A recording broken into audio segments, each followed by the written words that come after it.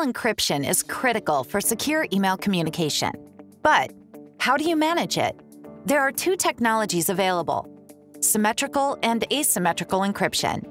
Symmetric encryption means the sender and receiver have the same key. The transmission between the communication partners must therefore take place in a confidential manner. Asymmetric encryption means the sender and receiver each have a pair of keys. Imagine Anne and Bob. Anne and Bob don't want their confidential emails to be read by others. Both have a public and a private key. The public one can be exchanged once while unprotected. Both can now use the key of the other to secure their emails and thus communicate with each other in a protected manner. Your own private key is used to open the email.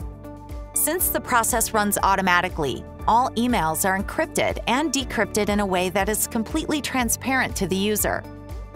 This method is based on SEPPmail or OpenPGP. Ideally, the public SEPPmail key is exchanged via certificate-based email signatures, which work out of sight in the background. With OpenPGP, the confidential exchange of the key and the integration into the email system cannot be automated and is therefore done manually.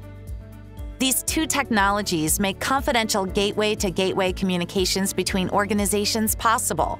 Here, the entire email stream is encrypted in both directions.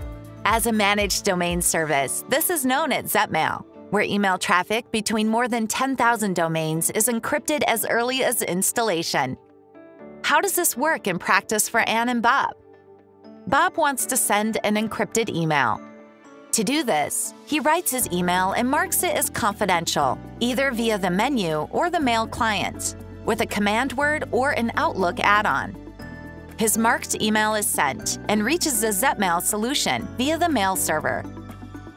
Here, the system checks whether a public key owned by Anne from the three described technologies is available.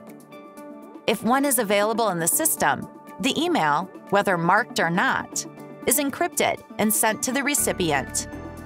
If there are no keys available, but the email is marked as confidential, the SEPPmail GINA technology is used for spontaneous confidential communication.